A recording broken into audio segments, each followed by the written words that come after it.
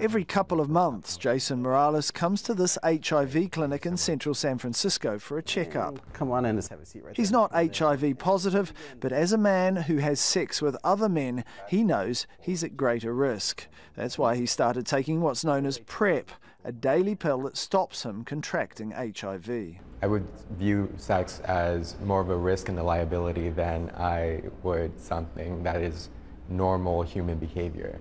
So I would refrain from ever engaging in it.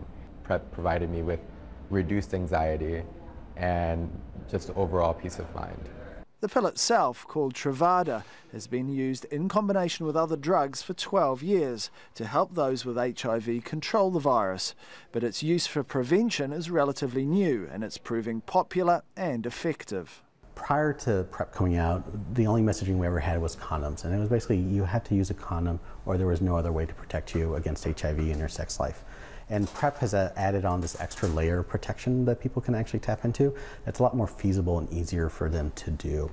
In the US, the drug costs about $1,200 a month, but insurance or support schemes mean many of those taking it pay almost nothing. It's here in the Castro at the heart of San Francisco's gay community and what was the epicenter of the AIDS epidemic that PrEP is having an enormous effect. Today, more than 50,000 Americans are taking a daily dose of these drugs, and for almost all of them, it's proving effective. In fact, in the last 4 years, just one person's known to have contracted HIV while on PrEP. The new preventative treatment has been welcomed by scientists, although their focus remains on developing a vaccine.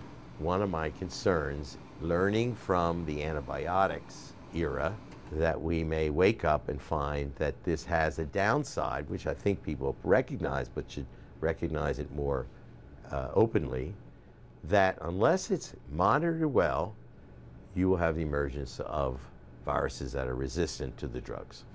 Clinics in San Francisco do monitor those on the drugs to ensure they're taking them consistently, and they recommend the continued use of condoms. Many doctors in the US and around the world, though, remain unaware of PrEP and the role it can play in halting one of the planet's trickiest diseases. Tarek Bazley, Al Jazeera, San Francisco.